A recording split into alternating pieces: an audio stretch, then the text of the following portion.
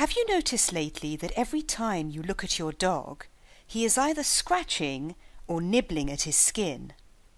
Allergies and skin problems are common amongst many breeds of dogs and can account for over 25% of all visits to the vet. There are many different types of dog allergies and skin conditions: food allergies, contact allergies, fleas and parasites, bacterial allergies. They all make your dog scratch. They all make your dog feel miserable and uncomfortable.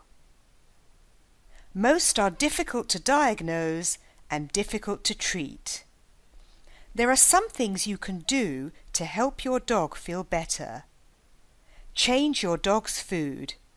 It takes time and has to be done over a number of weeks or months. Add supplements to your dog's diet. Supplements can be expensive. Diagnostic tests. These tests are costly and there will be some discomfort for the dog. Find a way to make him more comfortable. Takes time. What works for one dog may not work for another. For some dogs, the treatment will be simple and very quick.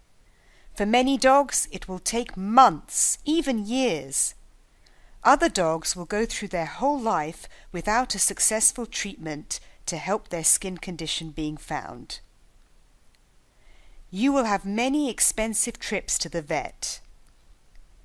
Hours will be spent searching the internet for products that promise to heal your pet's skin and make him feel better, but in actual fact, never does what the adverts say. You will feel helpless because you want your pet to have a happy and comfortable life, but his skin condition makes him feel miserable most of the time. I have an Airedale Terrier with a severe skin condition. It has taken us nearly 2 years and cost thousands of dollars to get Oscar's skin condition under control. Learn more about dog allergies and skin conditions. Learn how I overcame my Airedale's food allergy.